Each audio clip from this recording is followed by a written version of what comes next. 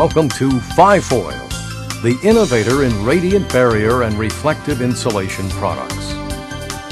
Fifoil manufactures an entire family of insulation materials for residential, commercial, and agricultural applications. Lightweight and easy to install, Fifoil's reflective insulations and radiant barriers will significantly reduce heat transfer, which saves energy and can greatly improve the comfort level in any building structure. Fifoil, providing radiant insulation solutions.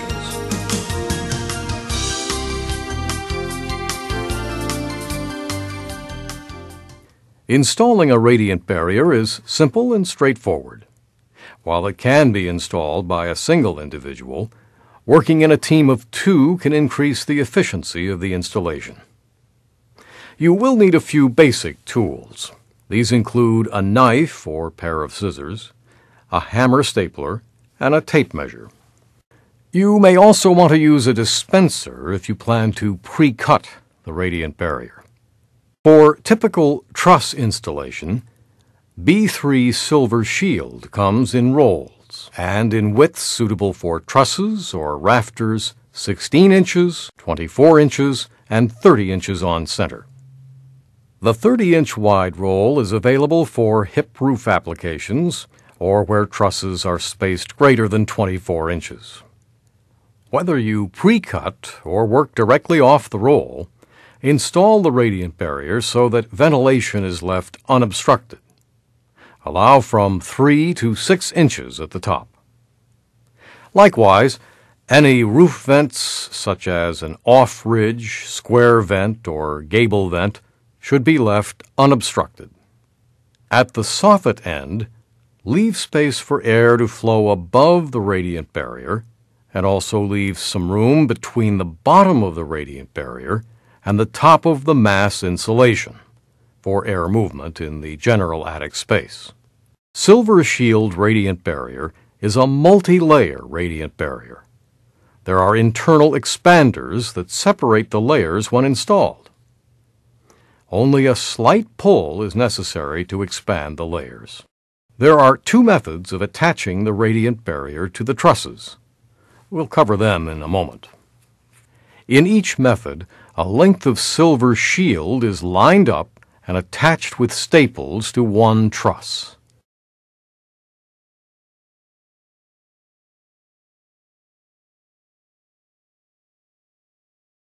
With one edge secure, the second edge can be extended to the next truss. This is repeated for the entire run. With one installer working up in the trusses and the second working off of a ladder or scaffolding from below, the entire length can be stapled quickly and efficiently.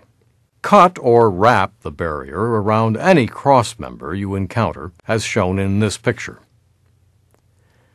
The first of the two methods of attaching radiant barrier to the trusses is the face-to-face method. With this method, the installers must align the barrier sheets along the truss covered by the previous sheet of barrier. Once the first side is attached, proceed with the second side. The second method is the side-to-face method.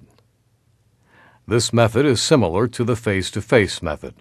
In this method, the bottom of the staple tab of the barrier sheet is lined up with the bottom of the truss, therefore providing a straight reference. The barrier sheet may hang down straight out of the installer's way while it is being stapled to the side of the first truss. After having attached the first side, the radiant barrier is brought over to the second truss and is stapled flush to its face. Different installers prefer different methods. Try working with each one to determine which works best for you. Sometimes in single assembly cavities, Silver Shield is combined with other forms of insulation. The product can be recessed stapled in the cavity. It's best to leave at least 3/4 of an inch of airspace between the insulation and the radiant barrier and the roof deck. In addition to truss installation, radiant barriers are often installed in gables. The installer works his way upward, attaching the barrier to the studs using one of the previously mentioned methods. At the taper of the roofline, the barrier is cut or folded to match the angle. It is then stapled into place. Fold back a corner at both the top and bottom of each run. This fold should leave a 2 to 3 inch opening, roughly the size of a fist, for airflow in and out of the cavity. Most of the methodology of installing a radiant barrier can be applied to the hip roof installation. Using the 30-inch product, pieces are cut to length and attached to the roof beams using one of the preferred methods. Once the taper point is reached, the radiant barrier is cut or folded to match the angle. Once again, cut or fold the corner to leave a 2 to 3 inch opening at each end for ventilation. You can also use Silver Shield as an insulation baffle. To do this, tuck it back over the lintel block or wood wall and staple to the top of the horizontal furring or the top plate. If there is no furring strip or top plate, tuck over the wall and double staple to the side of the truss.